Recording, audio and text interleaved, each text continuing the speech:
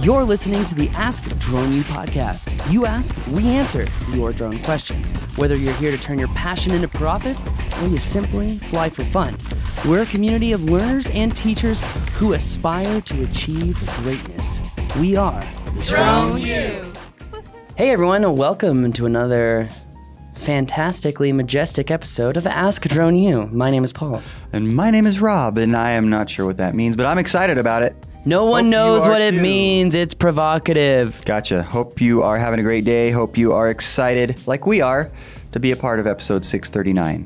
And yeah, interesting question. We're going to have to do a little interpreting of this particular question. Yeah, it's not really clear which aspect of flying this question kind of is pertaining to. So we'll hit them both. We'll hit all of them. There's more than both. We will kill 3 birds with 1 prop. No. Oh, wow. Okay. Poor birds. All right. Play the question. Arr, mateys, if you can, from New Jersey, with a question about launching from a moving ship. Arr. There be a pirate cruise ship sightseeing. It be that wants some aerial footage.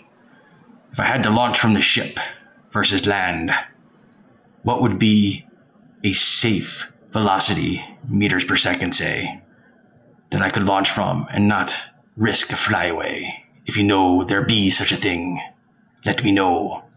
This is very hard to do a pirate accent. About my 15th take on this, so answer me question, you swabbies.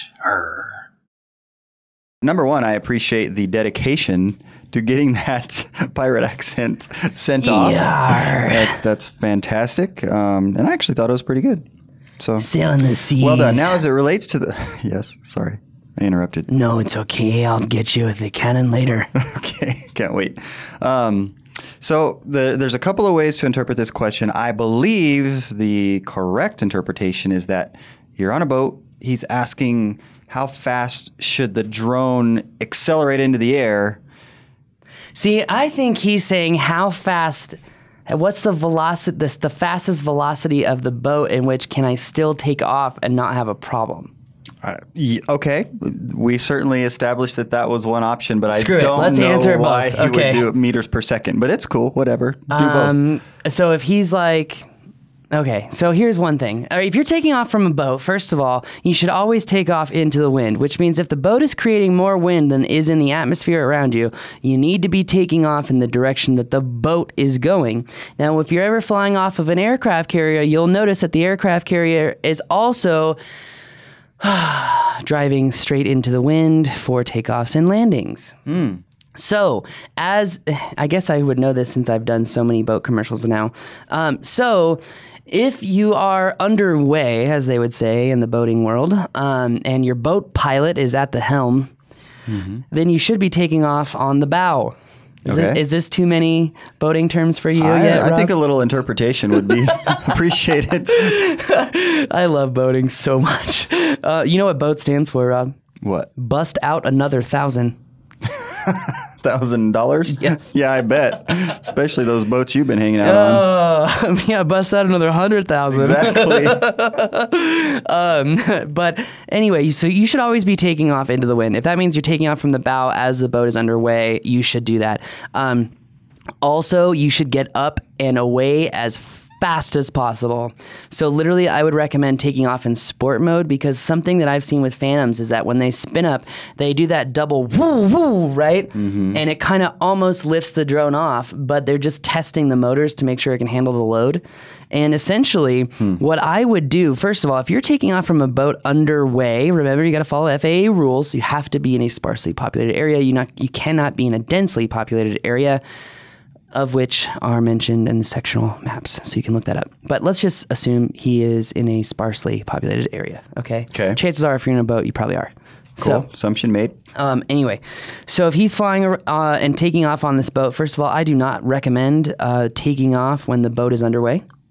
In fact, every single time I am on a boating commercial, I make them turn the boat off when I take off. No kidding. Yeah, for 2 reasons. Okay. Reason number 1, normally when I'm taking off, it's on the back end of the boat or the stern, for those of you boaters out there. And normally in these wake boats, we'll call them, the engine is right under the back of the boat. Now, why is that a problem? I have no idea, but I think you're going to tell us. The alternator is the problem. So it is interesting. I would have not literally guessed that. creating magnetic interference right below you. Wow, yeah. Okay? So you want that engine turned off. Number 2, most boats have a stereo system. And what does that mean in modern day? How do they control that thing? How do they control it?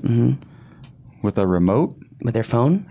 Oh, Operating okay. off of Bluetooth? Oh, like whatever, Spotify or something. Yeah, another huge piece of interference on the Gotta boat. have the music blasting. No, you got to turn that B off. No. I mean, if you're boating, you gotta have that music Oh, blasting. yeah, true. But when we're taking off, the music turns off. So, Right. All right, cool. because the Bluetooth interference is bad. It both can Got to cause a focus. flyaway.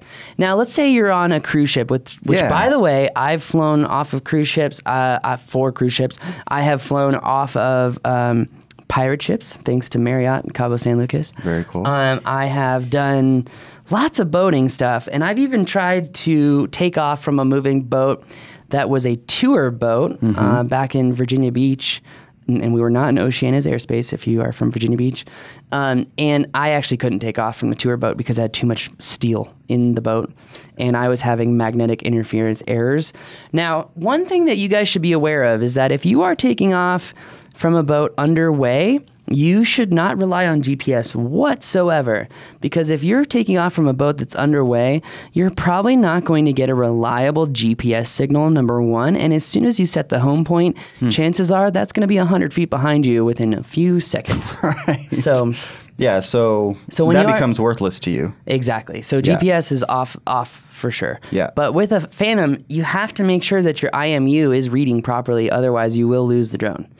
Now, one thing that I will say is that when you take off from a boat, if you notice that your camera horizon is kind of drifting down to the right and it kind of drifts down to the left, what I do is I stop all input controls to the drone and let it just hover there and wait for the camera to articulate back. If I'm getting a good reading on all of my sensors, I continue to fly. But if I'm not, if I'm getting a lot of error warnings, like IMU warning, I'm going to bring it down. If I get a compass warning, normally I don't take any action. Okay. I know As that in you sounds- fly normally. I continue to fly because Okay. I always fly in attitude mode, so I'm not using GPS whatsoever. Right. So now if you're noticing that the drone, once you take off, is kind of moving in a small circle, like it's kind of like, imagine like you're taking a, okay, I don't want to go there. Let's say you're looking at the toilet bowl as the water is going down into this kind of like tornado funnel. If your drone is moving in a flight pattern that's kind of like the top of a tornado, where it's like a little toilet bowl motion, you should land immediately. What is that telling you? You're about to have a flyaway.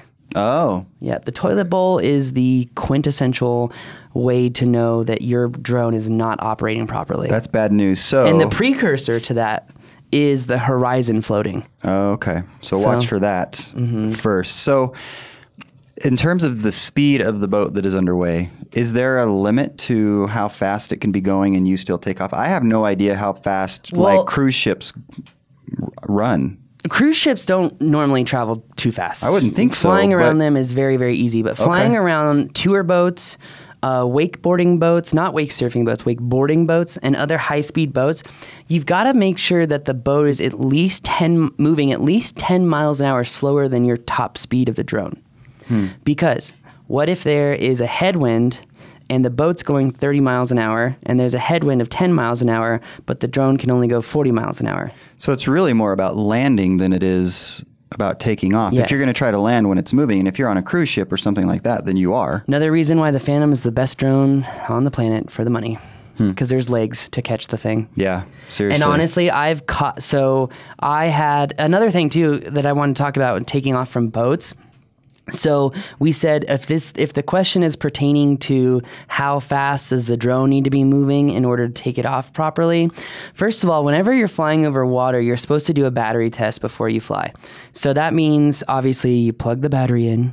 You make sure that the voltage is showing at a normal rate. But a lot of people are not taking statistics on their drones. I'm a little analytical, a little weird like that, okay?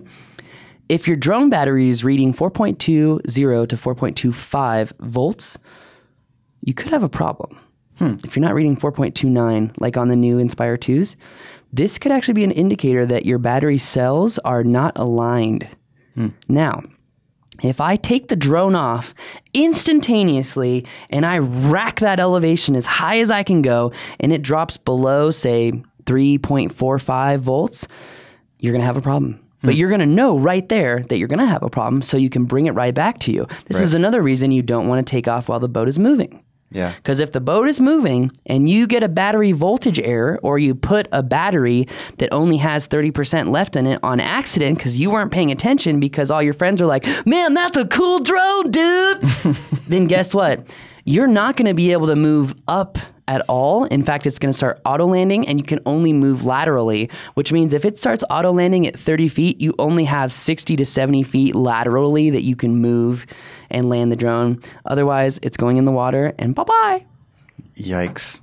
Do you see like the layers of information? Yeah. There's a lot of cautionary telling in there. Yeah, I know. If you will. Well, I'm hoping to do another subject tracking course here with Seth Spanis. It sounds like we could do a whole video series on just taking off from boats and the various aspects of that.